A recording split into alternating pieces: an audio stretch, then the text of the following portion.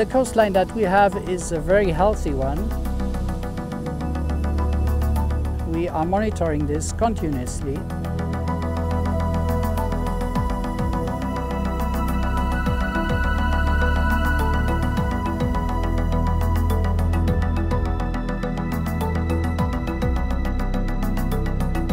طبعاً مدينة بحجم لوسيل واقعة على الواجهة البحرية لدولة قطر لا يمكن أن تخلى من أي تحديات ملموسة،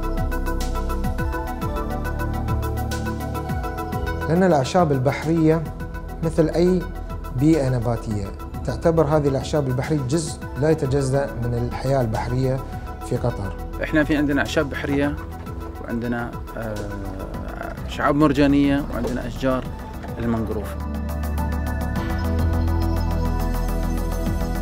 هذه الثلاث بيئات هي اللي تتواجد فيها الكائنات البحرية بجميع أنواعها.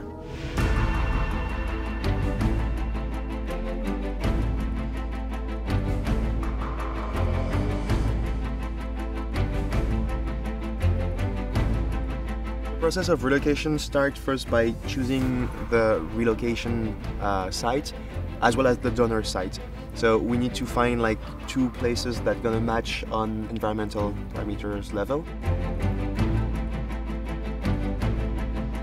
We test the temperature, like conductivity, the salinity, depth, and the second part is actually going on site, like physically removing the seagrass to the new relocation. What we're doing with seagrass has an impact on climate change. It is an ideal soil stabilizer. Then it is a perfect feeding ground for fish schools. إيماناً من عندنا أن هذه الأعشاب البحرية هي مصدر للأسماك والقشريات والقواقع البحرية. كذلك هي مصدر للأكسجين وامتصاص ثاني أكسيد الكربون.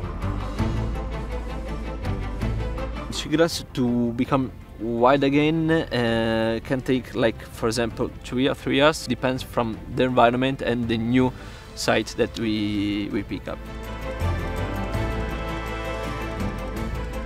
We are working hard to help the seagrass to stabilize and grow very healthy.